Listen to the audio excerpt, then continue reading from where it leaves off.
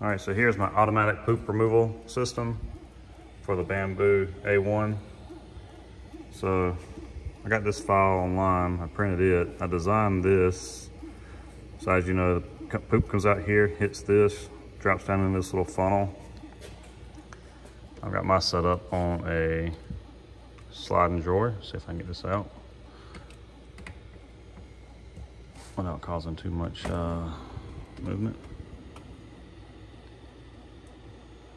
So that pulls out, as you can see, up under. Poop drops in there. Designed that to fit a vacuum hose. Got a bracket that holds that. I only lose about this much drawer pull out.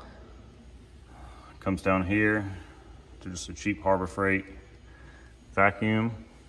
3D printed this to bring it in at a 90.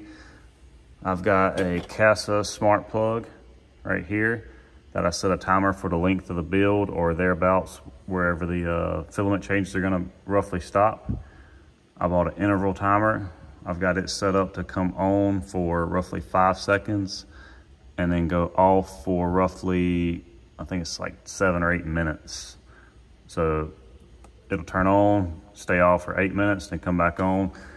And then all my poop ends up here. I don't have a mess up here because I didn't have room to put a big box on my setup. So not for everyone, but hope it helps if somebody has a similar situation.